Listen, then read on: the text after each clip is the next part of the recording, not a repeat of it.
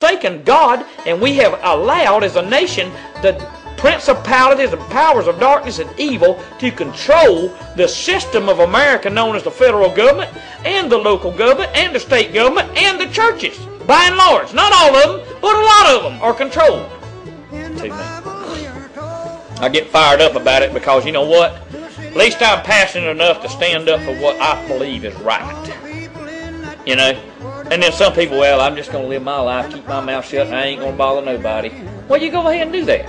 Go ahead. But don't get pissed off when somebody like this old redneck from South Georgia gets fired up, and I'm fighting for your right not to do nothing, and I'm fighting for everybody else's right to do something or do this and do that even though it's wrong. Okay? The way the system's set up is that a small business owner will never get ahead or never win. Or a person that works for a big corporation, 96% of them never get ahead and they never win. Okay? Small businessman never gets ahead because he's taxed to death. He has payroll, Social Security, all those different taxes he has. He has to buy permits. You know, he has to pay property tax on his business. And the tax goes on and on and on. You don't own anything. Well, in time, you're crazy.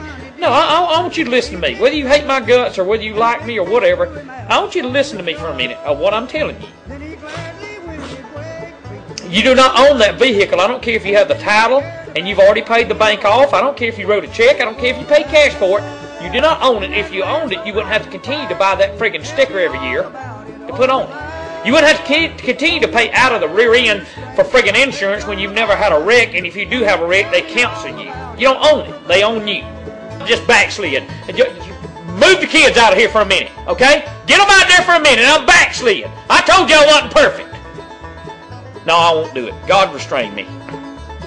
You pay that we already homeless on the continent that our fathers and our forefathers conquered that we could live free on, and yet we're not free. But you'll continue to be screwed over until the taxes come to 80 and 90% on some people. And until you pay into that Social Security that's been broke. They stole it a long time ago. By the way, it was supposed to have been a trust fund, but it's always been a tax. My mother does not draw what she paid in. And by the way, it pisses me off. You will not be without retribution on your shoulders when you stand before God for your money, paying for that. Well, in time, it says obey government. One more time, my wife's begging me to put Romans 13 back up. The powers that be are ordained of God. And you're telling me that God ordained an American government to take your money and kill babies? I can't hang around that kind of Christian. Hey, I can hang around one that falls off the wagon every other week and gets drunk better than I can hang around somebody that says they're justified by killing a baby through their money because God told them to obey a government. I'll tell you who restrains stuff: the Holy Ghost of God. Through convicting you and restraining you from sending your friggin' tax money to fund abortion. That's why people hate me. It's because I don't sugarcoat nothing.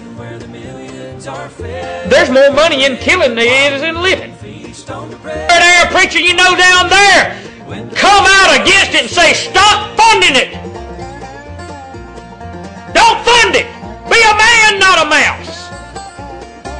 Send me a video. I'll pay the postage. I'll give $25 for a $5 tape for a preacher in Georgia that'll say, don't pay another dime to them devils. Nowhere in the 66 books does it say that you got to have a license to preach the Word of God. They used to go evangelize everywhere. Jonah didn't have a license. After the government is as if it's God when it ain't. It's a bunch of corrupt friggin' men that half of them write bad checks, the other half stay drunk, and the rest of them, they just don't give a rat's behind about serving God. They just serve another God, Molech or some other small g god, but yet you're going to bow to them, and you think by bowing to them, somehow you're going to get to the God of Abraham, Isaac, and Jacob. How stupid could that be? I don't have the pretty suit on, okay?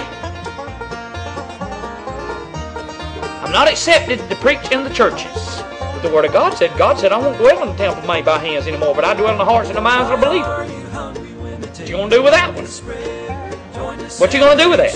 See, the church is not the building that they're building, these $1 million places they're building, to make it comfortable, to get the temperature within 2 degrees of what Granny wants, or in 4 degrees of what this old man wants. Is that he's been so daggum hateful since he was 50, now he's 95 and he's still hateful?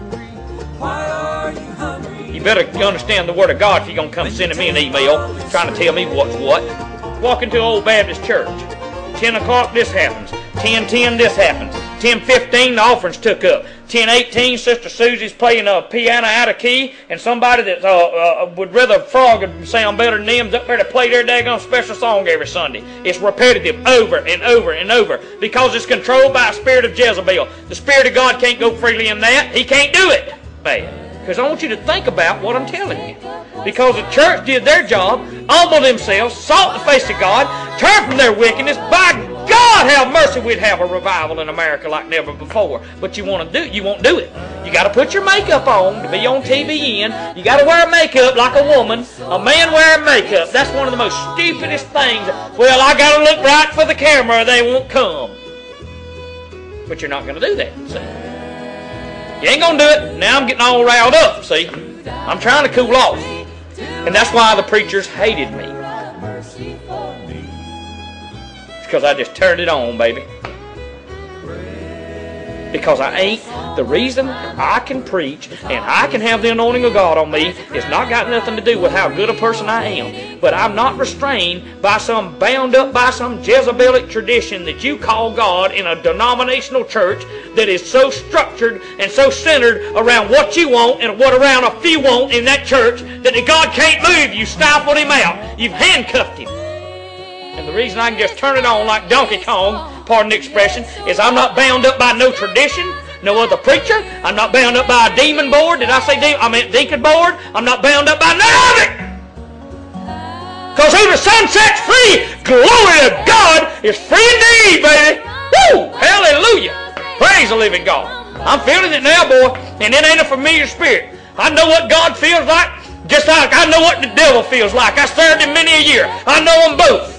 Listen to me out there in Georgia. Listen to me out there in Montana. Listen to me out there in England. Listen to me across this globe for a minute. He died on that cross and he shed his blood. His blood was poured out. And by the way, he died of a broken heart. Because the water and the blood, when the final straw was pushed, the spear went into his side, and by the way, in the Old Testament it says not a bone will be broken. They didn't break his legs. I'm getting off here a minute. Hold on. They generally break their legs to go ahead and kill them. Okay? When they can't hold themselves up by the rope so they won't suffocate. But they shot the spear between his rib, and it was turned flat. It never broke a rib. Water and blood gushed out of his heart. He died of a broken heart for you. I fasted 21 days before I seek God. I fasted 3 and 5 days. Whatever happened to that? Jesus says some things come by fasting and praying. How many preachers are telling you to do that? Well, of course they're not going to tell you that when they got their gut hanging over their belt. They don't want to talk about that. Because if they tell you to fast and they got a pot belly, I mean, they're a hypocrite, I guess. Let them pull the skeletons out of the closet. The difference is once you accepted Jesus and repented of your sins, when they pull them skeletons out, they're not white. They're red because they're covered in the blood of Jesus. Glory to God. Woo! And if they're pulling them out, it's the devil, not God. Because God said, when you repent of your sins, you get them under the blood, you covered in Jesus' blood, you accept Jesus your personal Savior. God said, I cast your sins as far as the east is from the west, and remember them no more. Those that are bringing them up after you done repented of them, they don't know your heart. They don't know when you repented of them, but they going to keep bringing it up like you ain't, look at her. Look at him. He's crazy. Even what he did 5 years ago?